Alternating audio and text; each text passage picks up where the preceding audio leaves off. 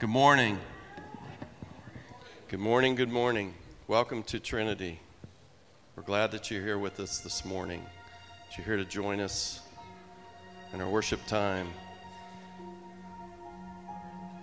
Most everybody has one of these, I think, these days. It's my cell phone. And one of the ways that I like to use it is I've got an app on here, K-Love. I'm a K-Love fan. You probably heard of K-Love radio station, and I'm a K-Love fan, and I got an app on here, so no matter where I am, I can get K-Love, and I can plug these little earbuds in, and I can listen to worship music, and it actually sort of becomes like a private time of worship for me. A lot of times if I'm mowing or if I'm in the tractor.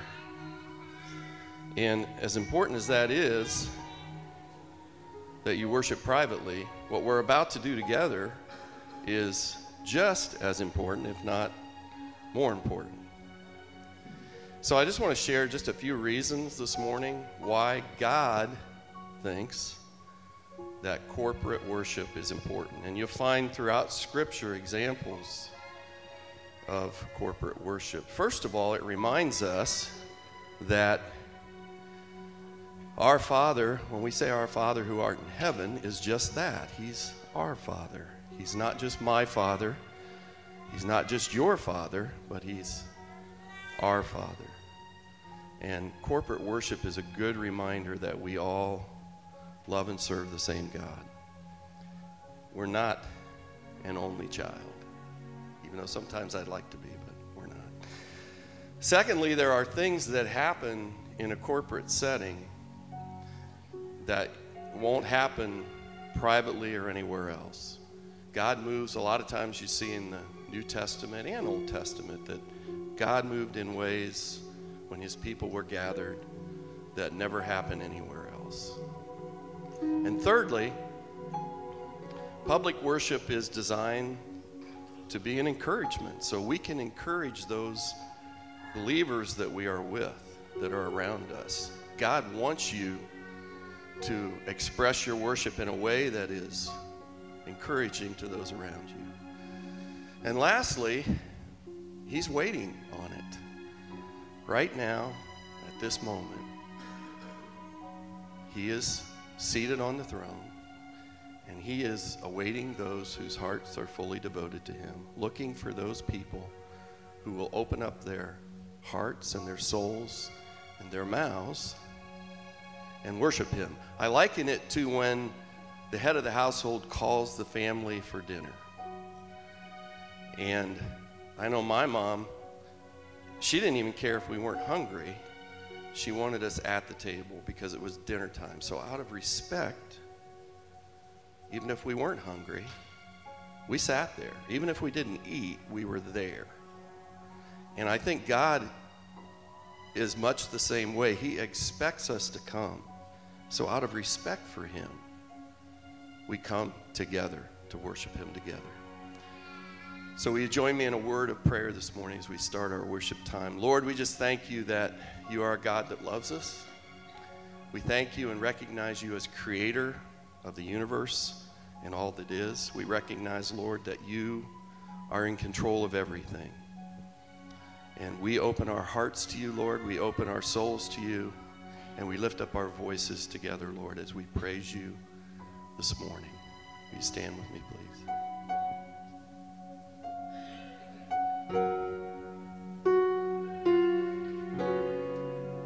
Lord, prepare me to be a sanctuary, pure and holy, tried and true, and with thanksgiving I'll be a living sanctuary for You. Lord, prepare me to be a sanctuary,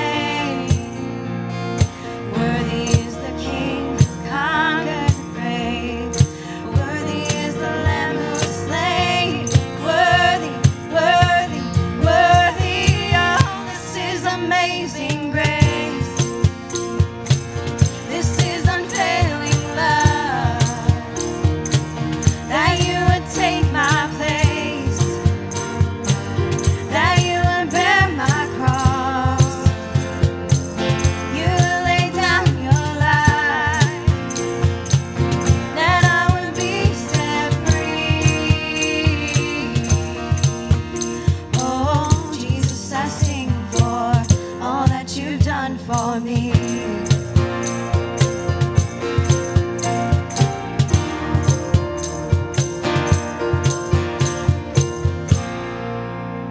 Before you are seated, will you turn to someone next to you, give them a fist bump and tell them you're glad to see them this morning.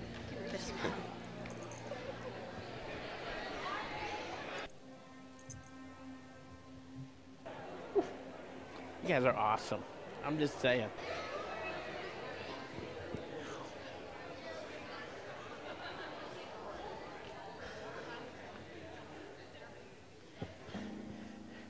Good morning. I want to welcome you to Trinity. I'm going to ask up there on the computer if you can go back to my slide for me that says, if you would lay down your life, that we would be set free. Can you put that slide back up for me? The words of the song that we just sang. If there's no other good news that you receive today, that is it. That is the best news we could receive. You would lay down your life that I would be set free. A few weeks ago when Chad talked up here and we all wrote down on our paper what our rock was in our life, more than half of those rocks contained the word fear. Fear. But we know now we don't have to have that fear. We don't have to live in fear because he did lay down his life and we have been set free. The tomb was as empty today as it was on Resurrection Sunday. And that is great and exciting news, and that's news to get pumped up about. So let's go to God real quick in a word of prayer. Father, I love you so much. You are such an awesome God. And Father, that your love for us would be unending, it would be undying, it would be unconditional. There's nothing we can do to lose it. There's nothing we can do to earn it. It's the same today as it was yesterday, as it will be tomorrow and forevermore. I don't have to worry about it. I don't have to fear anything because I have you.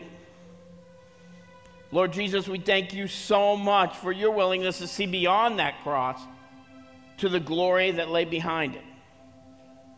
That what lay beyond that was a life forever spent with you through a relationship with you. No fear, no pain, no regrets. Father, we love you so much and we praise you and we lift these things up to you in Jesus' name. Amen.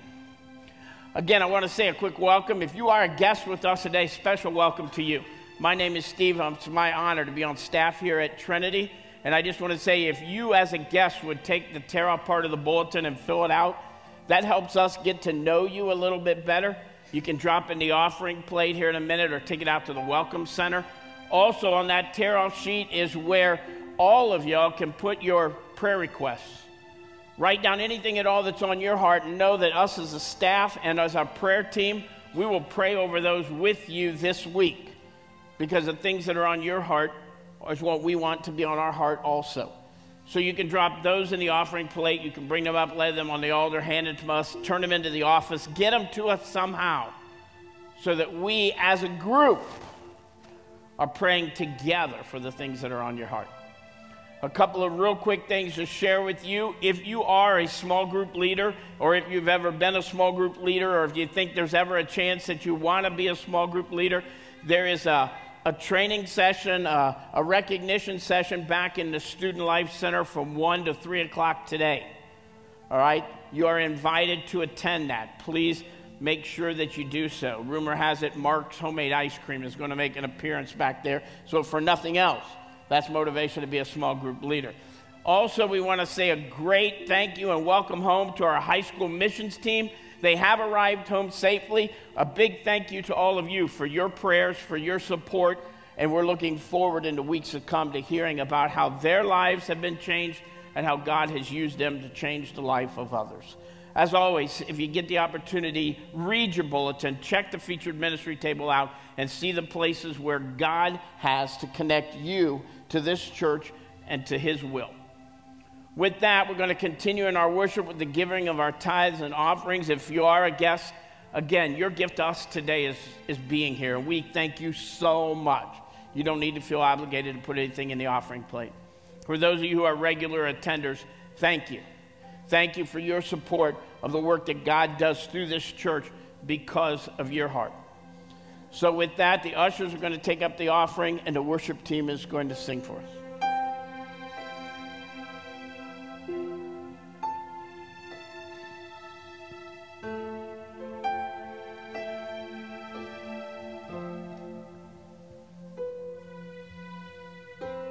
Spirit of the living God, Spirit of the living God, we only want to hear your voice. We're hanging on every word. Spirit of the living God, Spirit of the living God, we want to know you more and more. We're hanging on every word.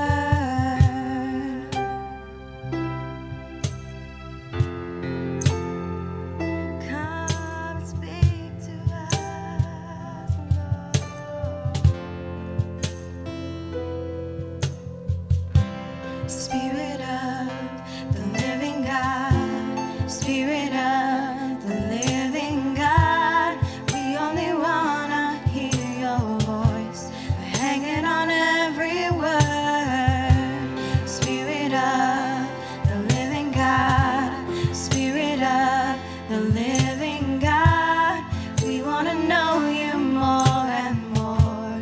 We're hanging on every word.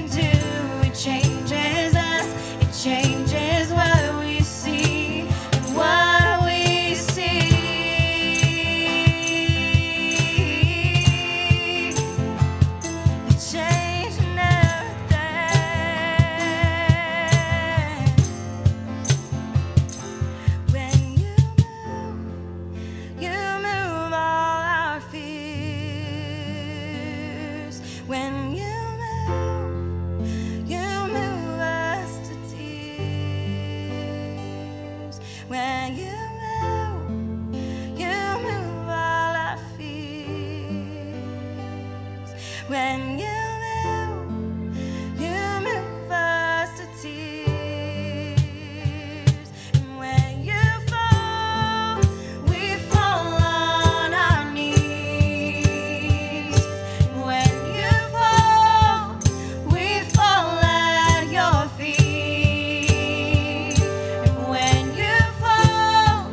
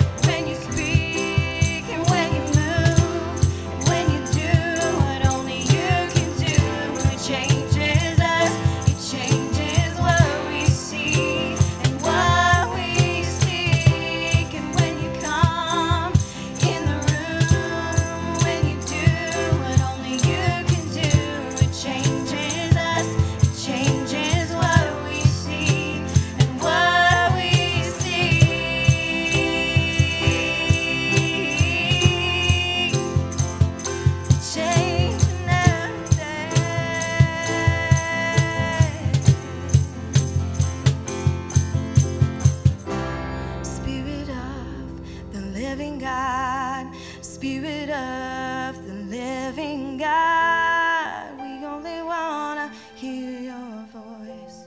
We're hanging on every word.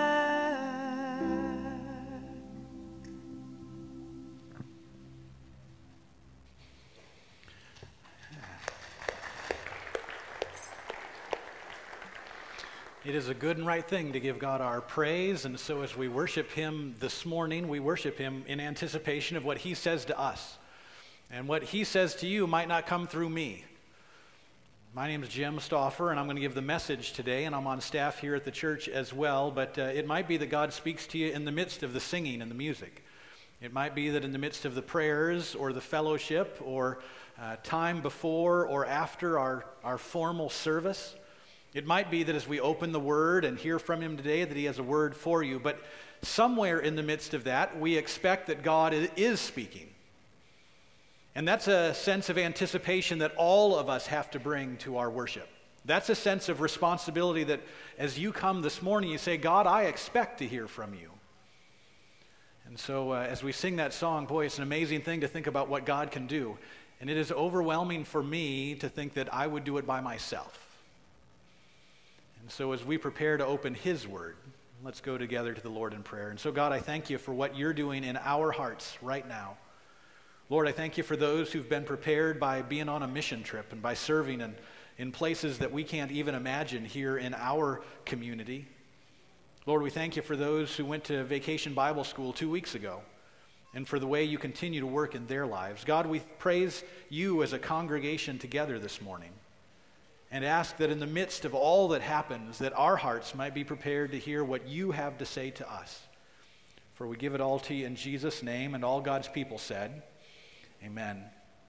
We are continuing a worship series on worship, a sermon series on worship this morning, so you can pull out your sermon notes if you'd like. If you've got your Bibles with you, we'll encourage you to follow along as well this morning. So we're going to start off in the Gospel of Luke. Before we get there, I want to encourage you, in the middle of your bulletins, again this week, is a little plug for Right Now Media. Right Now Media is a electronic subscription service, and the church has already paid for the subscription. So it is free for you. You will not have to pay to watch anything on Right Now Media. If you want, you can, ask for the books or some of the things they'll offer to let you pay for, but you don't have to pay for anything. It is totally free. So you should have received an email about it already, maybe a couple of them. If you have not received an email from us, it's because either A, you don't check your email, that could be what's happening, or B, we don't have your email. And so if we don't have your email, just write that down for us or give us a call or an email this week. We will send you an invitation. I want to encourage you, if you don't know what to watch, you could start with a Bible study called Gospel-Shaped Worship. And it goes along with our sermon series here. You can check that out. There's also another conference session from one of their Right Now sessions called Learning to Worship in the Dark. And it's a conference session, a one-time talk about how you worship when things are difficult. And so maybe those are helpful to you this week. Maybe you give up an episode on Netflix or whatever else you're watching. Give up some Facebook time and check out those this week and help your worship grow deeper. This morning we're going again to Luke chapter 19. So if you've got your Bibles, you can turn there, or we'll have it on the screen as well this morning. It says, when he came near the place where the road goes down the Mount of Olives, the whole crowd of disciples began joyfully to praise God in loud voices for all the miracles they had seen. Blessed is the King who comes in the name of the Lord, peace in heaven and glory in the highest. Some of the Pharisees in the crowd said to Jesus, Teacher, rebuke your disciples. I tell you, Jesus replied, if they keep quiet, the stones will cry out. We enter into that passage again thinking about Jesus coming into Jerusalem on Palm Sunday. And the disciples are worshiping him, and they're waving palms and putting down their cloaks in front of Jesus. And they are worshiping him with such intensity and in preparation to go into Jerusalem that the Pharisees, the leaders of the religion of the day, wanted Jesus to settle the people down.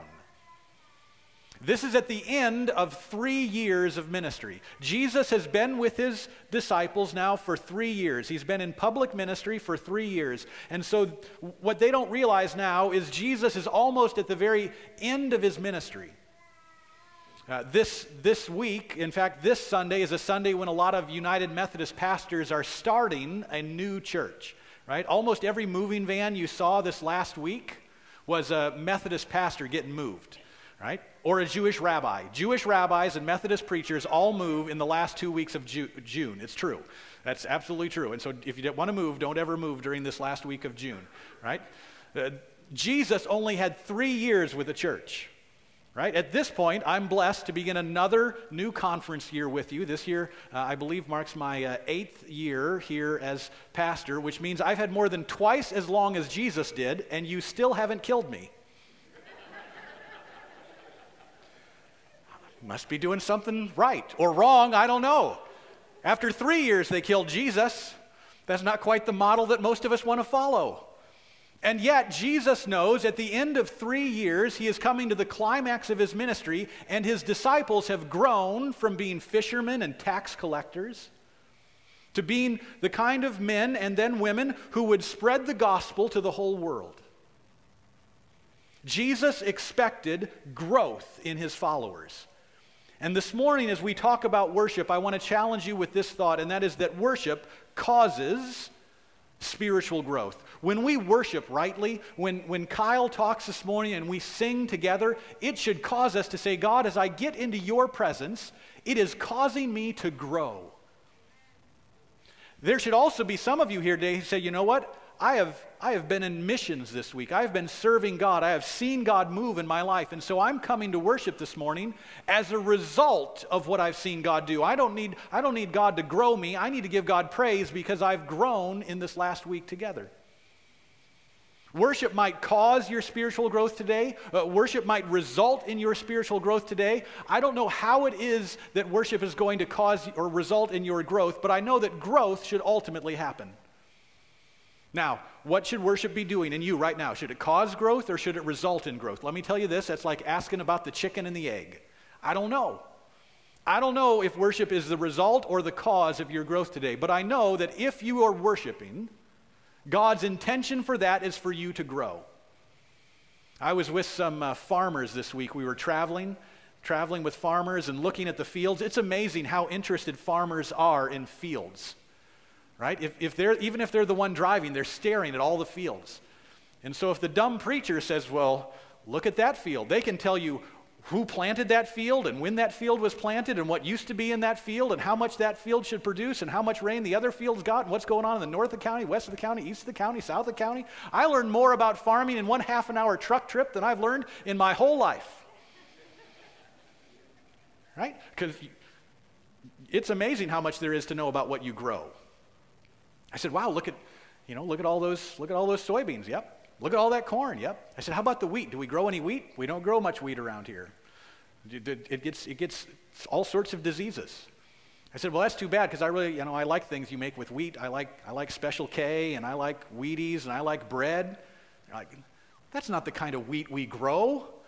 I said, what do you mean that's not the kind of wheat we grow? They said, we don't grow wheat for bread in this area. Any of the wheat you see, this soft red winter wheat, you can correct me if I'm wrong about that, right? This soft red winter wheat, we don't use that for bread. You're not helping us out when you eat bread. You don't need to eat cereal. I said, well, what do you do with all this soft red winter wheat that we grow? They said, we make donuts. That means eating donuts helps our economy. I authorize you to eat all the donuts you want. And your farmers thank you. Right? When you grow things, you care about what you grow. When farmers look at fields, they're not just passively, mildly interested in what's going on. They are intensely passionate about what's supposed to happen in that field. When we talk about the gospel in the church, when we talk about the seeds that God plants in us, when we talk about the expectation of spiritual growth, worship is not something that we casually say, oh, isn't that nice? It's something that we take passionate interest in because God expects something to happen in the midst of it. So this morning I want to talk about what worship can and is doing in our growth together. Now, in your bulletin notes, when I wrote them earlier this week, I was going for kind of an either-or kind of sermon. But the longer I spent with the sermon this week, the more I thought this is not an either-or sermon. This is a sermon about growing from one place to where it is that God intends us to be. So as you look at your sermon notes, feel free to correct them because they're wrong, right? I want to talk about what worship moves us from and how we grow into what it's supposed to be. It's not either or.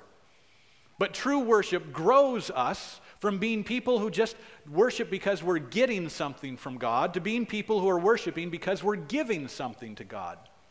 When you start out as a worshiper, it should not be unusual to us that we start in a place that you say, God, I need to get something from you.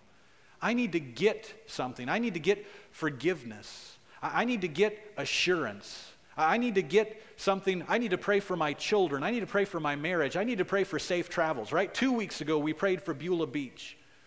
Last week, we prayed for our young folks who were headed out on their mission trip. And we prayed all sorts of prayers that said, God, we need to get you to give us protection, to give them safety, to bring them home. Now it's 2 weeks later, and praise God, all of those prayers have been answered. We did not lose one kid at Vacation Bible School. As far as I know, our entire youth group came home. Yeah, woo! Now, because God answered prayers that we can see physically, it should not surprise us that we would believe that God answers our prayers spiritually. Because not only did we pray for our children to get home safely, not only did we pray for our youth to get home safely, we prayed that God, your Holy Spirit, would work in their lives to plant a seed of the gospel. You would grow them in their willingness to see what you are doing. And so this morning, not only do we say, God, thank you, but we say, God, you're doing something we can't fully see. And so we come to give God thanks. We worship, and God speaks to our hearts about what it is we can give to Him. In Psalm 136, the psalmist is talking about who God is and the result of knowing God. By the way, the disciples in Luke 19 are sharing psalms about the Messiah. Somehow following Jesus results in us learning the Word, knowing what the Word says. In Psalm 136, it begins and says, give thanks to the Lord, for He is good. His love endures forever. Give thanks to the God of gods. His love endures forever. Give thanks to the Lord of lords. His love endures forever. And then it goes through a whole set of verses about the glory that God gives to us. Listen, in the last 2 or 3 weeks, I have never seen as many rainbows in my entire life as I've seen the last 3 weeks. I have never seen sun shoot up through the clouds, not down through the clouds, but last night it was shooting up through the clouds across my backyard. It was amazing. When we pay attention to what God is doing, who created all things, it's not just what we get, it's what we want to give back. The psalmist writes about all of nature that is giving God praise. And in the very last verse of Psalm 136, it says, give thanks to the God of heaven, His love endures forever. When we are truly worshiping, it moves us from being people who just come to God to get something, to being people who say, God, I want to give you something. It moves us from being people who are just worried about what we're singing to being people who are willing to say, God, I surrender to your will. All right, one of the biggest mistakes we make about worship is when we start worshiping and think that it's about the music that we sing. We think worship generally is about how well we're singing. Singing by itself is not worship. Singing causes us to worship. But too often we get stuck, we never grow. And if you're only looking for churches that sing the songs that you like, then you will find yourself disappointed over and over and over again. We try to do good songs, Bryce, right? Every week is working hard in our worship ministry. I found a little internet expertise here about it. It's entitled The Perfect Worship Service, so I'd like to read it to you. These are directions we're now using in planning our service. It says, your services should be longer and get done early. It says you should sing more of those wonderful, lovely old hymns and less of those stupid, dead old hymns. It says songs should flow quickly from one to the other, And you should have long periods of time between the songs for reflection.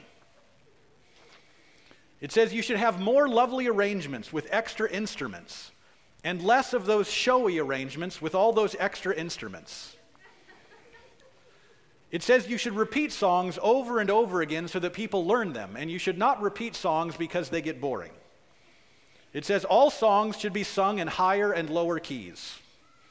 It says the band should play in the middle of the platform where they can be seen, behind the plants where they won't be a distraction. They should play louder and softer and faster and slower and more often and not at all. As long as we do all that, we have the perfect worship service. Right? If singing is all that worship is, then we get stuck in our spiritual growth. If singing is all that we can imagine worship to be, then we limit God in what He's doing to us. Once you learn to sing well in worship, you free yourself up to say, God, it's not about the singing. It's about my willingness to surrender to you. Truly singing in worship is an act of surrender. It's singing the words that we're all going to sing together. It's singing the notes that we've all chosen to sing together. It's singing in the rhythm that all of us are going to sing together. It is an act of worship when we surrender our own willingness to do whatever we want to do and simply say, God, I'm going to surrender so that I can be a part of the voices that are being lifted up for you. But that's not easy. It is not easy for us to surrender. And yet Jesus expected his disciples to grasp that message. As Jesus is entering into Jerusalem, it is the moment of greatest surrender of all of the cosmos. As people worship Jesus, Jesus understood that he was about to surrender himself to the will of his Father. He was about to go to the cross. Jesus, in part, isn't simply letting people worship because they don't know what they're doing. Jesus is letting people worship because he knows what they're doing. Jesus receives your worship today, not because you understand what God is about to do, but because he knows he's about to do something in your life. And so part of our worship is a willingness to surrender to what God is doing. I don't have a large field. I am not a farmer. I've got a little bit of flower bed at my house, right? Do you know what I have never planted in the flower beds of my house? Weeds. Never once. I have never planted weeds. In fact, as far as I can tell, they don't sell weeds at the store. That would be stupid. Because you don't have to do anything to get weeds. Weeds just grow. I turn my back, I come back the next day, and there are weeds. I have a couple of options with my flower bed at this point. I could continue to get down on my hands and knees and ask my wife, is this a weed? Is this a weed? Is this a weed? And pull out the ones that she says are weeds. Or, here's the other thing I think I'm going to go for. I'm just going to call them all flowers. I'm just going to let it grow no matter what's in there, and they'll all get huge and beautiful and produce lots of more lovely weeds, and I'll invite you to come see them. And I can say, look how good I can grow my flowers. And you might say, Pastor, those are weeds. And I'll say, please don't hurt my feelings.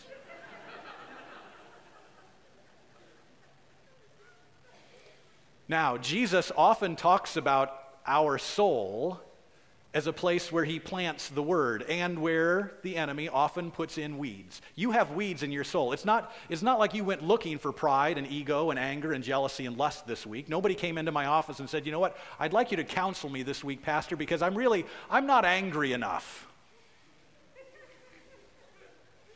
But you've got it. You've got it this week. You've got ego and pride and lust and frustration and anger. You've got bitterness and envy.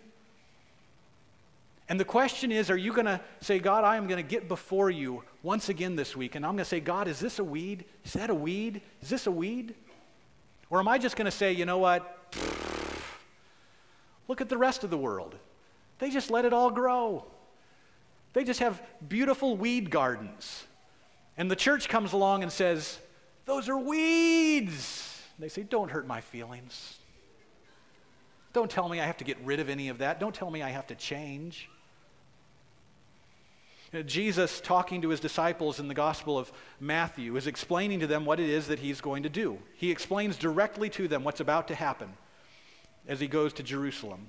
And Peter, who has just claimed to know Jesus as the Son of God, the Messiah, tells Jesus, he looks at him and began to rebuke Jesus. "Never, Lord," he said, "this shall never happen to you." And Jesus turned to Peter and said, "Get behind me, Satan. You are a stumbling block to me. You do not have in mind the things of God, but the things of men." And then Jesus said to his disciples, "If anyone would come after me, he must deny himself and take up his cross and follow me. For whoever wants to save his life will lose it, and whoever loses his life for me will find it." And Jesus goes on to teach about the cost of following him. And if you're here this morning and you want to be a follower of Jesus, I want to encourage you to read this passage and these verses. And when we worship, I want to ask you, is worship an exercise of surrender for you? Is worship an exercise of surrender? Do you come willing to say, "God, show me how I can serve"? Now, here's one of the tough things about worship. One of the reasons we're teaching about worship is because it's not something we do naturally.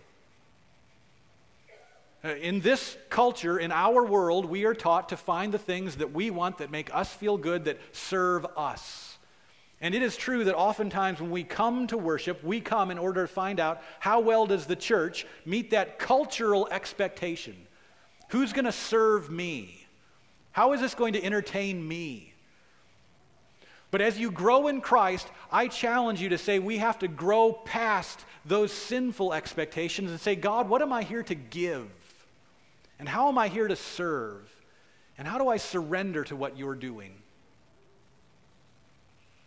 All of you in this room are authorized to recognize the Word of God, the voice of God in your life. Right? We are not often in this church, in this service in particular, the folks who care most about making sure everything is perfectly organized. Right? That's just not who we are. It's not our culture. I don't know if you've ever noticed that. But that's because the expectation is not that somehow a human has to tell you what you're supposed to do, but rather, as people following God, we listen to where the Spirit calls. Some of you are gifted with hospitality. Listen, if you're gifted with hospitality and you walk in and you're like, "Well, nobody's greeting at the door," you are authorized to greet people at the door. Everybody in this room. The bulletins are kept right there beside the door. You hold one and you stand at the door and you smile at people. Right? If that doesn't come naturally to you, then if you choose to be a greeter, smile anyway. And if your spiritual gift is grumpiness, just come sit down.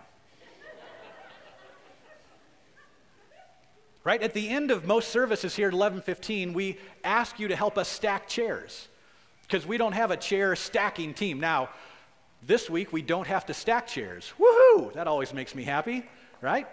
But most Sundays we do, and the next week we've got to find people who will unstack chairs. If your spiritual gift is unstacking chairs, we would love to find a team or two more of people who are willing to unstack chairs, because some of our chair stacking teams have done it for 15 years. And I know that there's a new generation of chair unstackers being raised up. Doesn't sound very spiritual, but if you want to say, "God, how do I surrender?" I authorize you to help one another in worship. Right? If somebody needs help, I am authorizing all of you in this room. There is nobody exempt from your ability to walk across the aisle or around the set of chairs and to find somebody and say, is there something I can do for you? Do you need some help? Because all of us have to find our willingness to say, "God, you've called me here for a reason, and it might not be for what I can get, it might be for what I can give." Worship can be an exercise of our surrender. And true worship grows us from being just about the people we're with to being actually recognizing that we're in the presence of God. Listen, nobody comes to a church without knowing there's going to be people there. Nobody showed up here today and said, "Well, I hope it's just me." Right? All of you came today and said, "You know what, I'm going to come and there are going to be people there," and I know that. Some people are waiting for an invitation. The reason most people come to church is because some other person invites them. I would never have gone to church in college had Bill Canarosi not invited me to go with him on a Sunday. Had Bill not sat there beside me in church and afterwards said, you know what, I'm glad you're here. Why don't you come back with me next week? People is one of the reasons we worship. It's one of the reasons you choose the church you choose to go to. You look for people you know and family and friends. I went to church when I was young because my parents brought me. I went to church as a teenager because my parents made me. Right? I go to church as I get older to be with my family and friends that I want to be. At 8:30 service today, Jane Hoover was here. For those of you who are long time parts of the church, you'll know that Jane has had a long battle with cancer. Jane came today, and nobody's going to remember my sermon. They didn't care what I had to say. They just all wanted to go see Jane. People are part of the reason we worship. When we get to heaven, it is going to be full of people. So don't think that worship is somehow not about people, but it's not just about the people. Because your worship has to move you from caring about just what the people say about you or around you to recognizing that our worship moves us together to be in the presence of God. In the Old Testament, the book of Exodus, Moses has led the people out of Egypt. In Exodus 33, God has a word for his people. In verses 1, 2, and 3, if you've got your Bibles, in Exodus 33 it says this: "The Lord said to Moses, 'Leave this place, you and the people you brought up out of Egypt. Go to the land I promised on oath to Abraham and Isaac and Jacob, saying, I will give it to your descendants. I will send an angel before you and drive out the Canaanites, Amorites, Hittites, Pezerites, Hivites, and Jebusites. Go up to the land flowing with milk and honey. But I will not go with you, because you are a stiff-necked people, and I might destroy you on the way.'" Whew. God says, listen, you can go, you can have it. I will send an angel before you. But God says, I am not going with you, because you are so far away from me. You are so unaware of what I'm doing that if I went with you, I would destroy you. That's the God that we come to worship on Sunday mornings. Kind of makes you take worship a little bit more serious. And Moses then intercedes. Moses steps in to have a conversation with God. Just like Jesus does in the New Testament for all humanity, Moses steps in to have a conversation with God and pleads with God that he would go with them. In verse 15 and 16, we get this snippet of the conversation. Moses said to God, "If your presence does not go with us, do not send us up from here. How will anyone know that you are pleased with me and with your people unless you go with us? What else will distinguish me and your people and from all the other people on the face of the earth?" Moses knew it was no good for God's people to go to the promised land unless God went with them. It does us no good to build our buildings or sing our songs or do our programs or print our bulletins unless we know in the midst of all those things that we are in the presence of the very God himself who made us, who loved us, who receives our worship. When we come on Sunday mornings to worship, there should be a sense in which we recognize that God's presence is why we're here. That the Holy Spirit has full right and reign to speak into our hearts and lives, to change us from what we are in our sinfulness and in our brokenness to what He desires us to be. True worship is not easy. Like weeds in the garden, we get things into our souls all the time that block us out from what worship is supposed to be. But Sunday after Sunday after Sunday, we are called to gather together and worship God because over Sunday after Sunday after Sunday, it changes us. Last service, John sat right here in the front row. John now has a feeding tube. He's going up to Chicago for chemotherapy treatments 5 days a week for 5 weeks. There's some of you who've been a part of weddings right here. This week on Wednesday, we're going to do Steve Kiefer's memorial service right here. In the midst of living life, we discover that we are called to worship together because worship allows God to be at work in our hearts. It allows us to share all of who we are with Him. If any of this sounds familiar, it's because a lot of it comes from a book we read last year in our leadership called Vertical Church by Jim McDonald. If you don't have that book or you'd like to read it, we've got copies in the library. Ultimately, worship moves us from being people who are just about feelings to being people who recognize that our feelings move us to be people of faith. Worship is not simply about the emotions you experience, but just like singing, it's not that emotions are bad. It's the fact that emotions are given to us to move us to become people who trust God. In the midst of all of the ways that we worship, we become people who recognize God in the midst of our tears, in the midst of our joy, in the midst of our pain, in the midst of our victories. Jesus meets with a woman at the well in the Gospel of John, chapter 4. This woman has been ostracized, perhaps. She's there at the well in the middle of the day, which would be unusual. And Jesus comes to meet with her and talk to her, and we discover in that conversation perhaps why nobody else would be there with her. Jesus tells the woman that she's had 5 husbands, and the man that she's living with right now was not her husband. But Jesus comes to offer her a word of encouragement and invitation. She wants to know about how they should worship.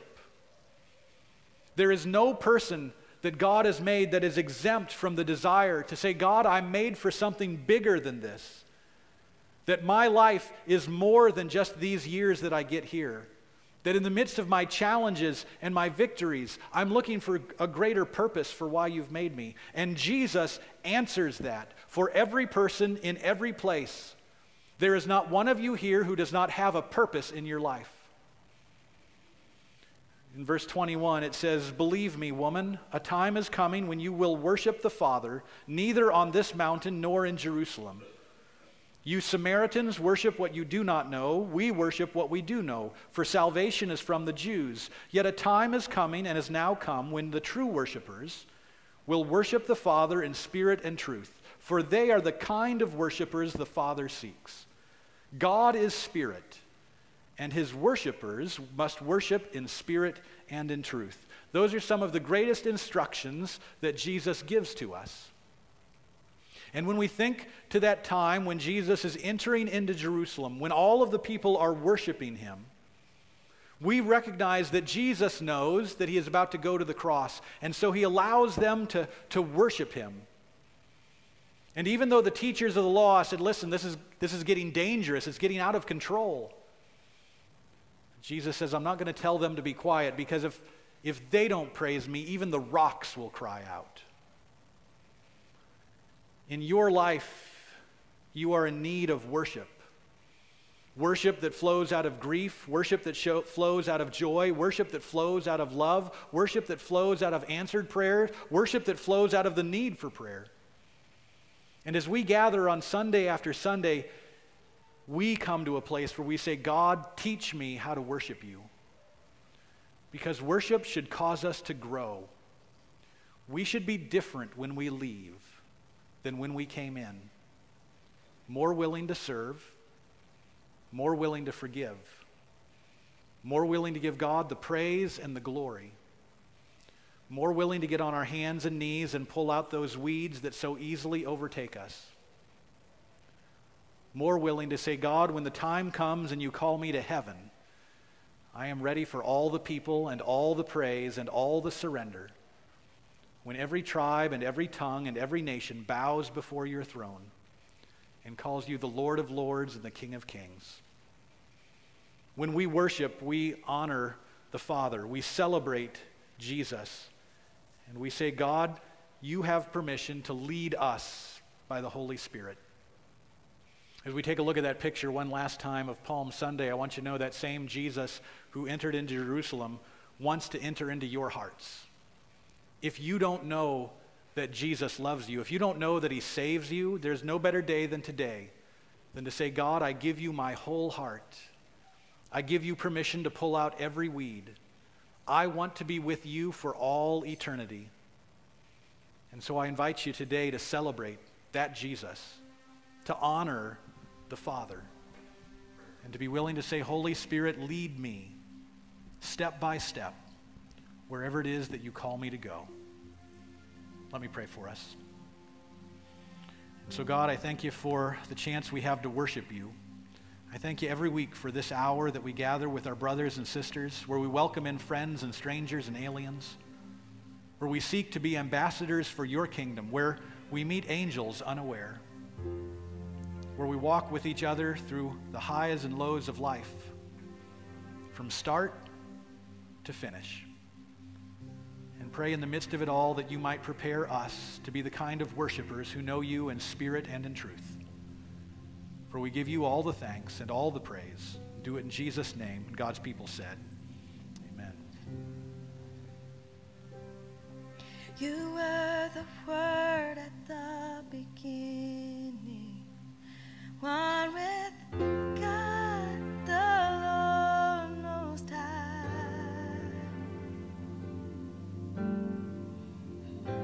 Your hidden glory in creation, now revealed in you, our Christ.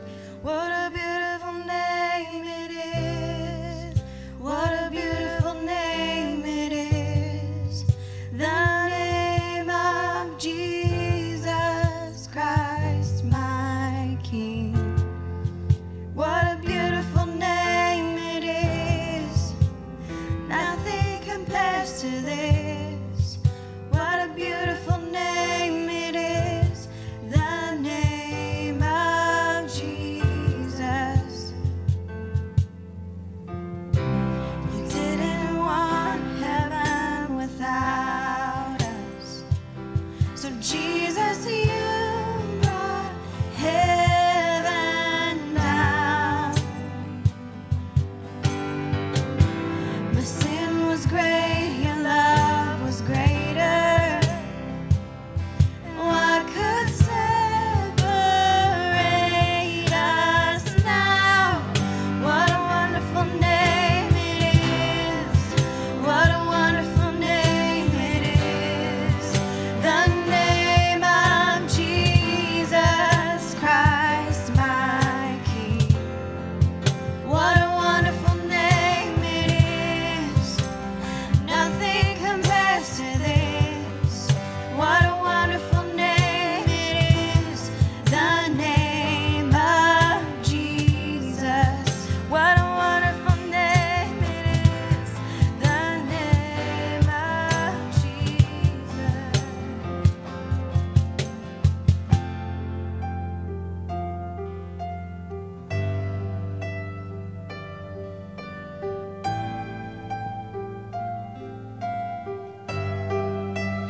Death could not hold you.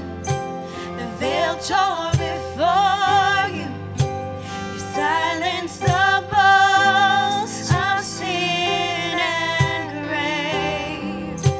The heavens are roaring the praise of your glory.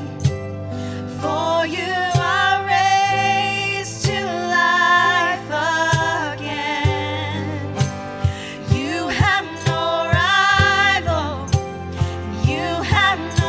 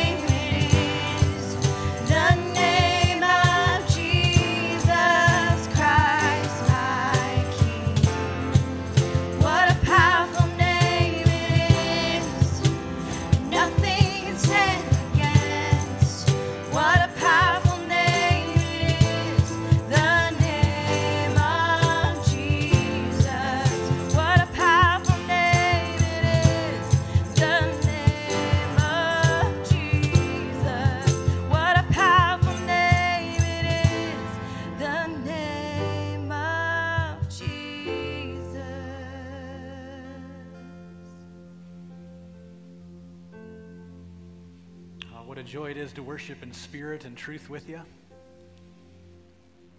Enough willingness to obey wherever the Spirit calls us.